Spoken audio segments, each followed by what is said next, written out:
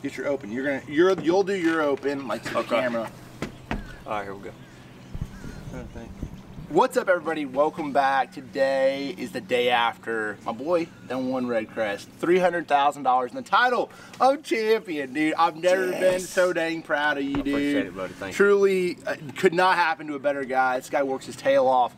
And this is something that, I mean, it's like when you're like your brother. Like, I feel like you're my brother. Like, you know what I'm saying? Gosh, man. Like, and I feel like seeing you do that, like, obviously. Man, he hopped on stage yesterday, and I was giving him a hug, and I was like, dude, I love you, bro. Dude, I'm like, yeah, I mean, it's a special moment. It is.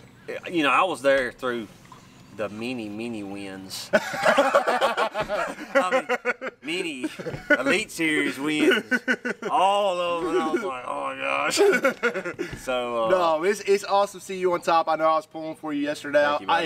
Listen, I didn't give it to you. I was not giving it up. Trust me. I was like, I'm coming for you, DC. Yeah, that's right. But this is the thing. We're going to break down how practice went, what we caught some of our fish on. There's a lot of different things that play on this body of water, but there's really only a couple things that worked for me this week. We're going to find out what worked for DC right now. Oh my gosh.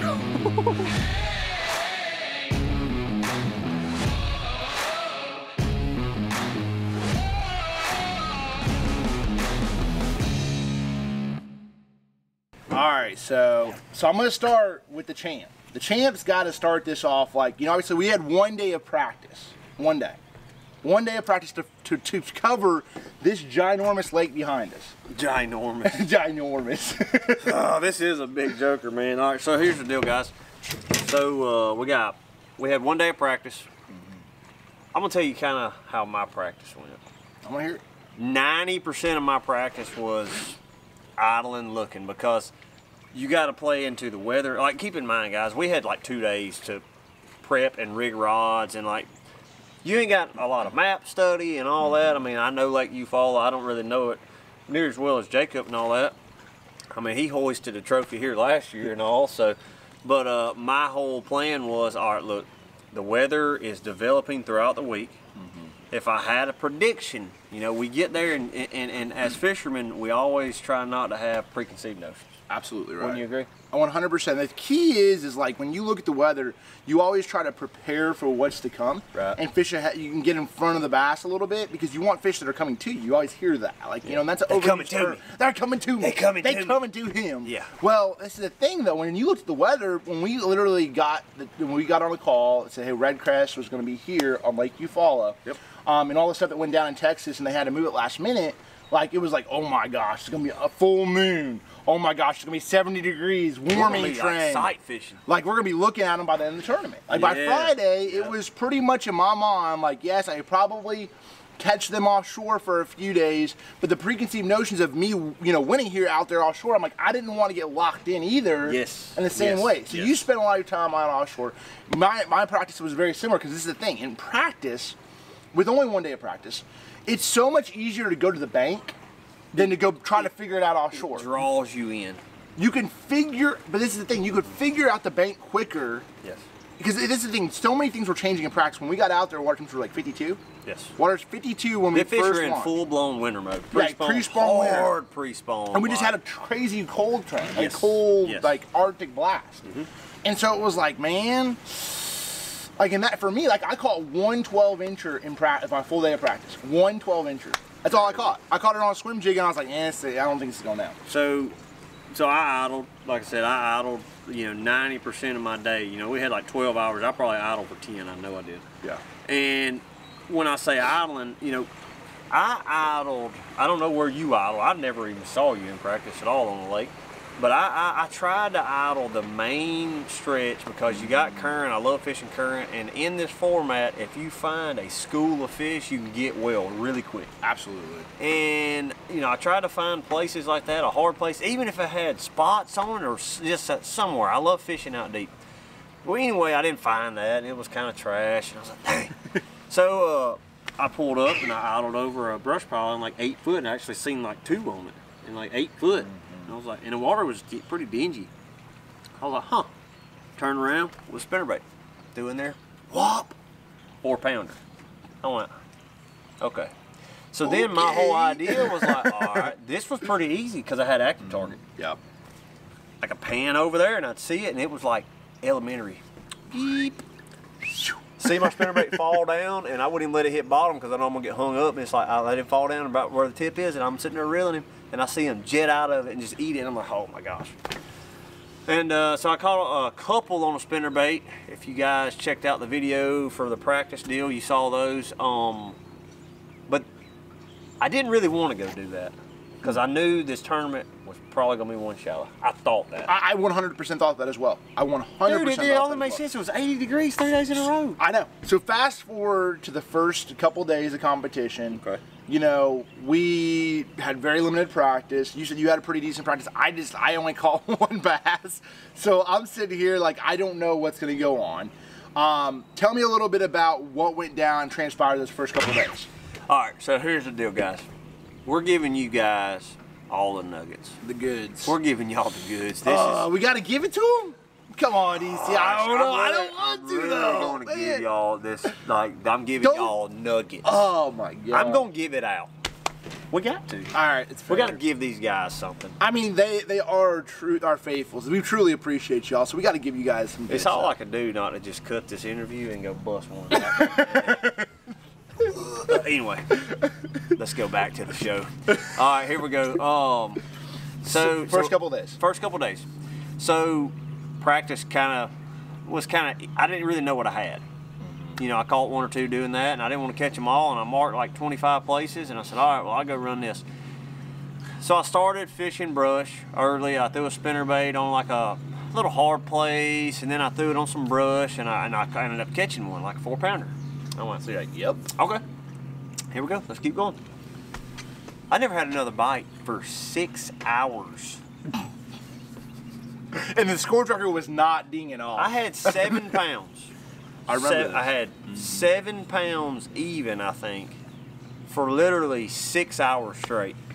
And it is, you know, lines in, lines out at 4 o'clock. Yep. This is the first day of competition. I had 30 minutes left. I made like a 5-mile run up, and I'm gonna give y'all the name of the creek, Chaneyhatchee Creek. I ran up to Chaneyhatchee. He giving up the juice. I'm giving up Jesse guys, come on, Jesse God, fruit. I'm not giving y'all that.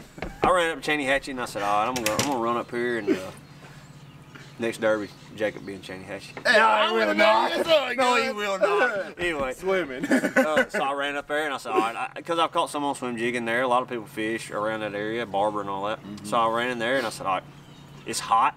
The water's temp's rising. Let me go in there swimming jig. Dude, my first grass mat I pulled up to, 3-pounder trashed it. Catch it. Literally my next cast, another 3-pounder, and they had red eyes, and I went, huh? And like, Phil, you guys, what's red eyes mean? They're spawning. They're spawning. They're starting to get up. They're starting to get up there to spawn. They get the love in their eyes. So anyway, long story short, I ended up catching 3, and I had like 5 swim jig bites, like 2 non-keepers, and I'm like, dude, they're starting to ease up at this section of the lake. I said, it might go down on Tuesday. Well, on Tuesday, it did not go down. It did not go down.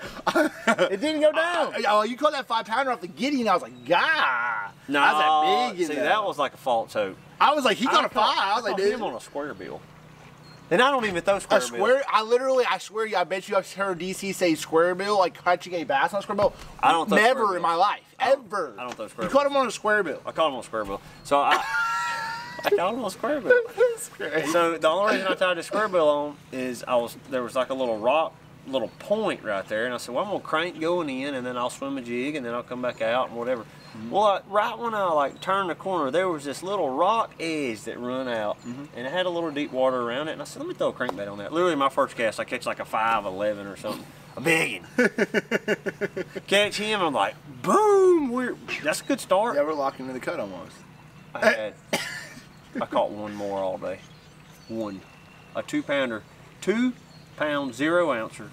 I flipped him up in Barber Creek on and the only mat in there on the right there. Y'all know what mat I'm The only about. mat. It's always giving everything. Hey, just give it all up. Just give it all. I'm giving it all up. Here we go. I flipped it. I mean, y'all go in there and catch 2-pounder. Anyway, that mat on the right over there, I flipped him up in there, and I was like, 2 pounds. Please be 2 pounds. Please be. He was 2 pounds.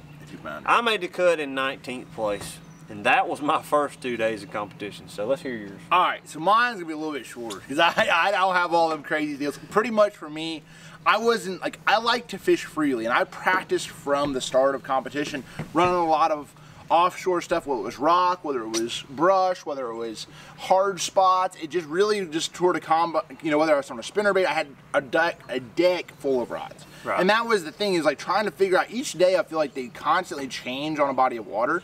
They're always looking for something a little bit different. Maybe you would throw like one day they'll bite a swim bait, one day they'll bite a jig or shaky head or something like that. Right. So for me, really, it came down to two things. It was a jig. This jig right here, this is like it's actually a 9/16 ounce jig, a little green pumpkin jig. I caught a 5-pounder day one on him, a first bite on That's a brush pile. Pretty little boy right Hey, there. that's like pretty as all get. That's got a good weed guard too. And then I would throw a finesse jig as well. And so these two right here really were the big players for me. 7.3 heavy action, 17-pound suffix line. And that 8:3 to 1 gear ratio, I like a faster gear ratio when I'm throwing a jig because them suckers bite it and use the hook. You have more, you can reel them in a little bit faster. Right. So that was pretty much a 1/2 ounce little finesse jig with this is a little Kraken crawl, a little small baby Kraken crawl, and that's a bandito bug. So those were my 1-2 punch, and I could not get them to bite a swim bait, a spinner bait. I never literally got a bite on a spinner bait. You know what I think them fish were doing the first couple days? What's that? Well, we all know that we had a big cold front like ahead of this deal, and then after that it warmed up and the fish had not caught up yet. I think they were swimming, they were in transition in between, because like, dude, I fished deep the first day and I did not catch them. Like they were just, it's like they were leaving those areas, but they wasn't up there yet. I'm swimming a jig, I'm fishing weird. Everywhere. I'm I going did in between. I'm going in, out, in, out, in, out. I'm like, where are they at? I know. You know what I mean? I know. Did you lay off on them on day one? No, I caught 2 bass. I literally had 3 bites. I hooked one big one on a crankbait and it come off, and that was it. So I thought you laid off. Now this is where things get interesting. Knockout round. Okay, knockout round. Okay, this is where it all goes a little bit differently. Yes. So let me hear knockout round. Obviously, we got to make top 5. We were both in the same group. We had to figure something out.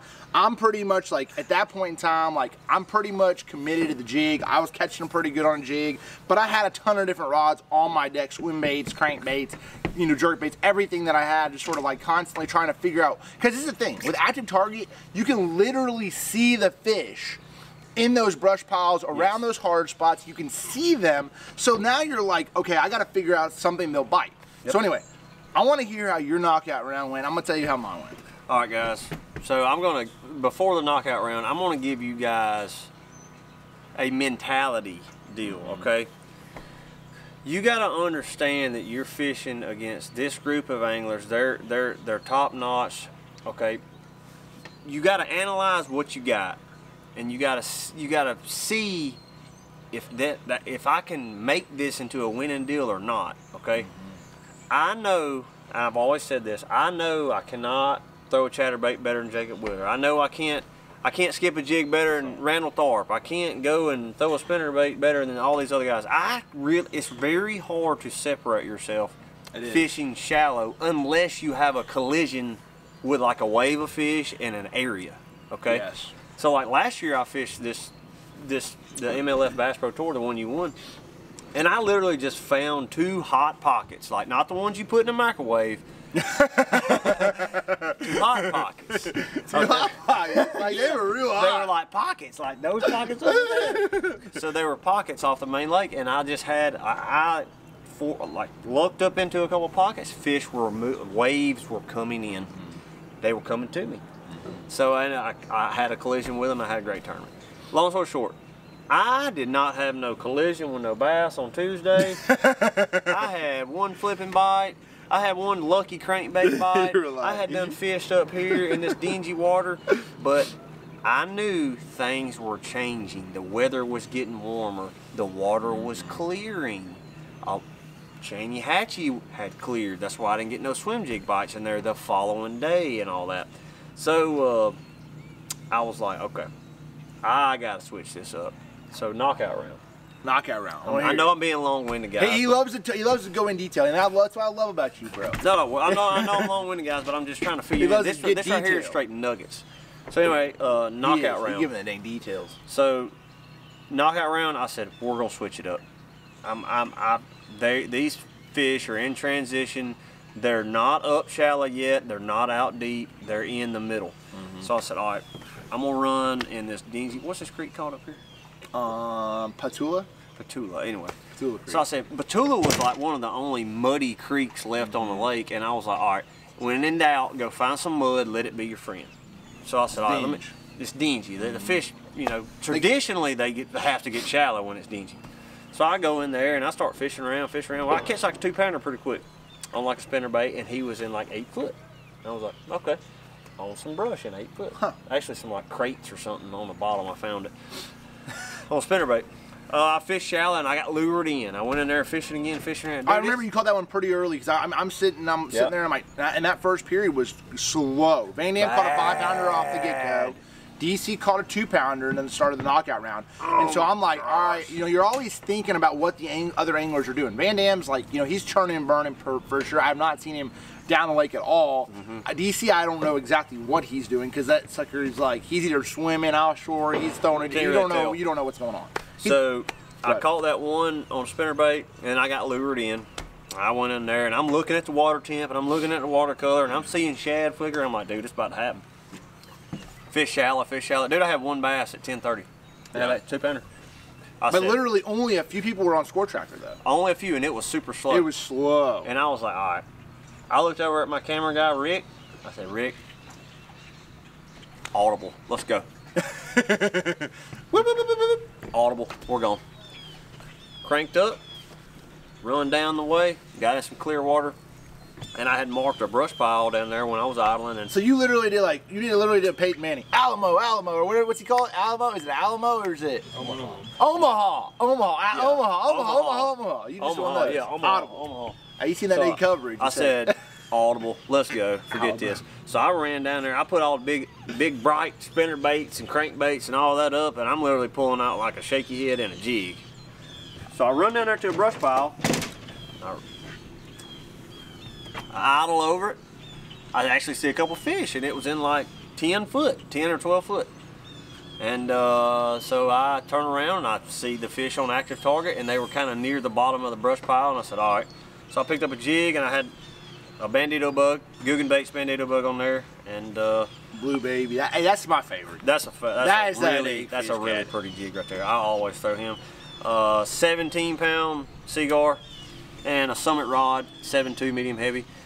I fired in there, literally like my first cast, and went doink. Can it be? Can it be? I got a bite. I set the hook, boom, reel him in, a 3-pound 8-ouncer. I said, holy crap. Anyway, I had a technical issue with my rod. I set the freaking... Hey, this time we're going to set the hook hard. I set the hook so freaking hard, I ain't had a bite in forever. It's like I was tuna fishing. So anyway, so I had a technical issue with the rod. But anyway, we can put that in there if y'all don't want to. I don't care. Anyway, so I caught that fish, and then I immediately saw them still in the brush, and I said, all right. I reached in my box, I pulled out a jerkbait. Okay. Initially, I pulled out I'll tell you all what jerkbait it was. It was a mega bass jerkbait, and it was a regular running jerkbait. Like, it did not run deep or nothing. I fired it out there. I seen it on active target. I reeled it down, and it was on like 10 foot. Started jerking, and I seen 2 of them swim up. And I said, oh my gosh, that's a couple big ones. And then I seen this other little guy come up and eat it, and I was like, and I catch a 1.5-pounder. I went, huh. And that's when the light bulb went. Just like that. I left there, I couldn't get in the bite, I ran to the next pile. I literally have had this, the biggest community pile on the lake. It's down there off of a point. Fired in there, I catch a 311 on that jerkbait. And I went, okay. Wheels are starting to turn. Long story short, guys, knockout round. I did that the rest of that evening. The sun came out, they started biting. I got very fortunate the last part of that day. I pulled up on another community pile, fired in there, and I caught a 3.8 and like a 3.2. Made the cut. I had 45 minutes to idle. I literally idled every little nub down the way down here in that same little area. I found everything that I could in 45 minutes, and we just got our fingers crossed for championship day. Gosh. That Okay. was the plan. This is so crazy about this whole thing. So that first period knockout round, I caught 0 bass. 0. I pull up on a place that I caught a 4-pounder the day before. Okay, on a jig. And I roll over to there, and with that target, you can literally see the bass out there a lot of times. And you'll see them, they can hide a little bit, but if they're big, you see the blob and a blimp. So I look over there and I see that, and I'm like, man, it's slick, it's calm, it's sunny, the water's cleaning up. And I'm like, man, I've not been able to get him to bite a jerk, but I've had a couple follow it out throughout the tournament because the water's real clear. I'm fishing down towards the dam. The water's the clearest water down that way. I never seen you all day. Just see, like, I was down that way, and so like I pulled up on a sneaky little place, and I pulled out and I threw that jerk bait in there. And I reeled it down. I set the snap, and I could see it, and all of a sudden I went to snap, locked up. This is like the start of period 2. I've not caught a bass. DC's caught one. There's like 4 guys on the score tracker. 5-pounder. I throw back out there. I see another one. I jerk it down. I catch a small one, like a 112, 115. You said, and I went, ding, ding. Okay, so that's what I literally. And then I went to the next, pile, caught a 2-pounder. Then I went to a rock row and I started smashing them. And I was catching on a jerkbait. On a rock row. Yes, because I pull them off it and I'd watch them. And so then I was like, but this is the thing. There was a big tournament here the championship day. And so because of all that was going down, I knew in the back of my mind I could run everything that I had and probably wreck them today. But I stayed on the banks trying to jerk down banks because I didn't want to give it away on live. I didn't want to give it 100%. I stayed on that one place, trying to catch every one of them there because I knew I probably wasn't going to get on stuff. And so I didn't want to give it up. I was on live straight giving up. See, you were giving up juice. Juicy fruit. I was not. I was like, oh my gosh, there's going to be 78 boats out here throwing jerk baits on this stuff. Literally. I'm being like super, like, I never saw a tournament boat in my knockout round. Okay, that was the third day we were there against 10 boats. We had to make top 5. Jacob was in my group. I never saw a tournament boat. So I caught them fish and I was just like, oh my gosh, could I be this lucky? Because that's very rare. You know? I said, man, could I be this freaking lucky? There were some locals in and out of there, but I caught them fish and I did not know what I had. I had no clue, guys. I mean, I didn't. I literally just found the freaking piles in the tournament. You know what I mean? And so let's fast forward to championship day. I want to hear it. Show me what you did. Oh my Obviously, gosh, you guys. I want to hear from Sizzle on the name. Champion Sizzle. This is so good. All right, guys. Doinked him for 300K. All right, guys. I'm gonna keep this like kind of short and sweet. Yep. All right, so let's talk a little bit about that active target. Talk a little bit about your setup. Let's talk about active target. Okay, active target is very new with Lawrence. So there's live scope, there's active target, but we both have active target right Both now. have active target. I literally have had this for 2 weeks or so. Yep. And I have spent every day, guys, every day I can. My cameraman's back there, and he's been with me. You know, we've been filming. And we literally just posted a video, and I was using the active target and all that. But anyway, so I'm very, I guess you'd say, fluent with it.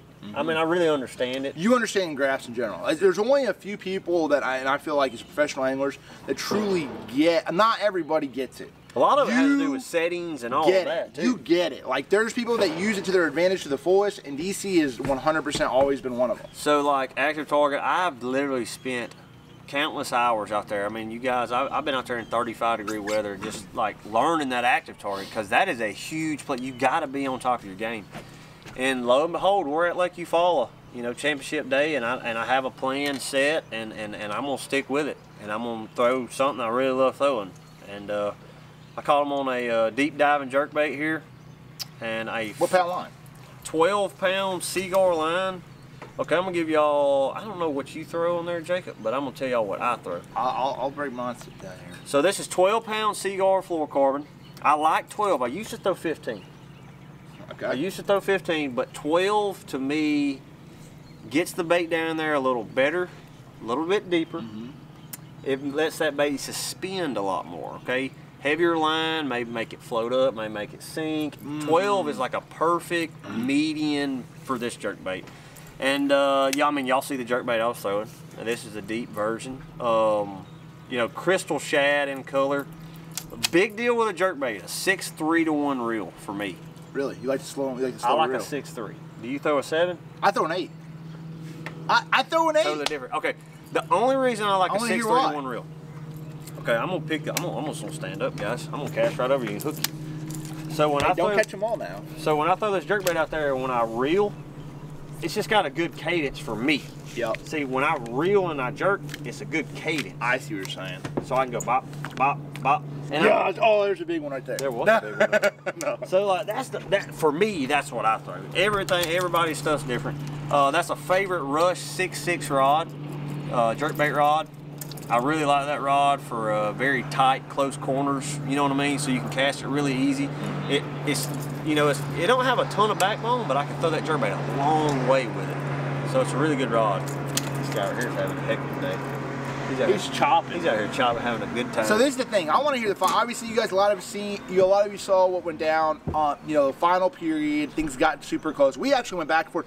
I was in first for a second, then Burge was in second, and then Burge was leading, and then all of a sudden DC pushed out into the lead in the second, and I was like, you got ahead. I said, here we go. I was thinking, I was like, he's about to dump the gas on top. I knew it. He was about to. I was trying. No. No, I was like happy for you, but I was like, he's about to hoist again.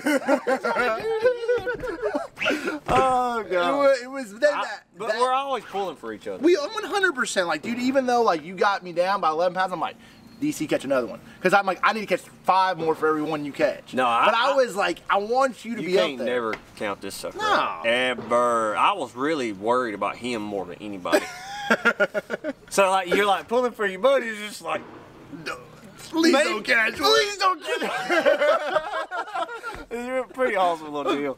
So anyway, long story short, guys, I caught him on that jerkbait. I caught him on that jig. And I caught, I brought this shaky head out here for you guys. You catch one on a shaky head? I weighed one on him. Did you? I weighed one on a shaky head yesterday, and it was a 2.2, I think. Very valuable. Yeah, it was. I mean, that's a Slim Shake, and Guggenbait Slim Shake with a 3/16 ounce head, 10-pound line, hex rod. But like when I would see those fish in there, I would see multiple fish in there, and one would come up and eat it. And after you caught one, they got kind of funky. Absolutely. They were kind of like, yeah, we don't know about this no more. So I fired that shaky head in there. You always try to clean up. That's a cleanup bait for you. So I ended up catching one on that. That was a very important deal. But, that's how I caught it. That's how you won 300 G's. On a jerk bait, throwing it, 12-pound line. The brush I was fishing was in 6 to, I would say 5 to 8 feet. Yeah. I mean, connected to the bank. It had to be connected to the bank. These fish are staging up, okay? We can edit some of this stuff too. I don't want to be really long-winded. It's fine. Yeah, we got it. What would you think? Okay, we all know what those fish were doing, staging up. Do you think they had already been there or not? I think a lot of it was that what happened was it got so warm so quick that they could. I think some of them were already up there, and then they dropped back down, like, so they got so cold. Remember, like it was warm. They looked like they were spawned out. Absolutely weird. And that was the thing. So like for me, like I caught them on a jerkbait the last day. I had like 7 jerkbaits tied on, right? And I could not get them to react to anything. I don't have that many reels. I literally had like 7 jerkbaits tied up. I did. And so I wasn't like exclusively fishing brush. I'd fish hard spots, and I actually caught a few on bait. Like where I'd see them out in the middle and I would just pull them up. On active target. Yes, 100%. So that was my thing. But see, I switched it up because I wanted a painted one, which I was like, DC, had one. I would throw a painted jerkbait with a shallower lip. This is a Loco Special 110. It's like 3 to 5 foot diver on 14-pound line because I wanted them to stay shallower. And I actually caught my biggest one on this bait right here. This is called Natty Light. I caught him right here up in 2 foot of water. 2 foot of water. Natty Light. Natty? Natty Light. Like Natty Light? Natty Light. Natty Light. It's called Natty Light. I love that. You a headache. Yeah, literally. Hey, don't get too many of them now. So that was the one I would throw super shallow, and I caught probably over half my weight on points and hardcover like rock, jerking this jerkbait right here. Okay. Then, if it got flat, calm, and still, I would throw this guy, a clear, translucent, and this is actually a new color that they have. I would throw him a little bit. That's pretty. And then I also had a deeper diver in that Loco Special And I put and the thing that I like about the Loco Special, this is the deeper dive. This is one that runs like 7 feet. Like, so a mega bass, very similar to mega bass, but it had this one right here. I could put bigger hooks on, and it not sink. That's the big deal. That's a huge dang deal. I did not mention that, guys. Go ahead. Pause. His camera's gonna break. Corner and I caught two, bam bam. Did you remember that? I do. It was like, boom. What'd you say, Brody? My camera just like reset there, so I don't know. Yeah. All right, so I'm gonna be honest with y'all. You know, top 3. Come to find out, all 3 of us were throwing a jerkbait, and this is the big thing. I think Michael Neal is using Garmin. Both DC and I are using Active Target. And you guys have seen, if some of you haven't saw the video that I did with Garmin versus Lowrance, Panoptics versus Active Target. This is the thing, Active Target, you've run both. Yes. Active Target is not as crisp as Garmin, but you can see way further. I can see my bait further. Advantage to that. I can see my bait further. I can see the brush pile further. I can see the fish further. And that allows me to slow down, keys, like other things other than baits. Everybody wants to know about baits and all technical. Yes. Where'd you catch them baits? Rolling up to that brush pile too fast, and you blow it out, you ain't catch nothing. Yep. But seeing exactly how far away it is, knowing if the fish are there or if they ain't, throwing in there, seeing if you have a fish come up after your bait. I'm literally setting the hook before they even bite it because I'm seeing them. Dude, I'm like, he's about to eat it. He's about to eat it. When they get to this, here's a fish, and here's your bait. And it's like, it goes like this, and then all of a sudden they go, and they go together. That is like... It's game on. Without that this week and not seeing those 2 fish react to my deal down here, I wouldn't have won this tournament. Yep. I'm just telling y'all, the Active Target, the forward-facing stuff it's the next biggest thing since sliced cheese. Sliced bread. Sliced cheese and bread, whatever you want to call it. And you want a whole bunch of cheese. So that's a really big deal, guys. And it was really cool to see how the tournament progressed as it went on. Because all this was straight mud. It was. The It was first stained one up. tournament. Had no freaking clue that I was going to throw a jerkbait, and it was a pretty cool deal seeing you. I literally thought I was the only person in the whole freaking field throwing a jerkbait, and I was like super quiet and sneaky. Like I wouldn't even go near nobody, local or nothing. I was like, I don't want nobody seeing this. Low key, I got people on live watching it. 100. That's what I say. Like, yeah, don't know that. I'm like, literally. Don't let him see. Don't let him see. Like, literally, when I saw like birds, and I saw like Michael Neal. I would not fish places because they were right there. Yeah. Yes, sir. I did not want to. Like, at you, I would not. You literally turn around. I see you turn around. Championship day. Y'all don't know this. Y'all do not know this. This is some funny stuff. But this is how you have to play the game. You have to play the game. 100%. I love Jacob just as much as anybody else. I roll around the corner of an island down this way. As soon as I roll around the corner, I see Academy boat. And he's literally like 80 yards from me, and there's like a place over here I want to fish. I have not seen Jacob all day long. I have not seen him. I've been further down. Yeah, I ain't seen Jacob in like 3 days. I was further down. So anyway, I roll around the corner, I see Jacob, and the first immediate reaction was, I don't want to show him what I'm throwing.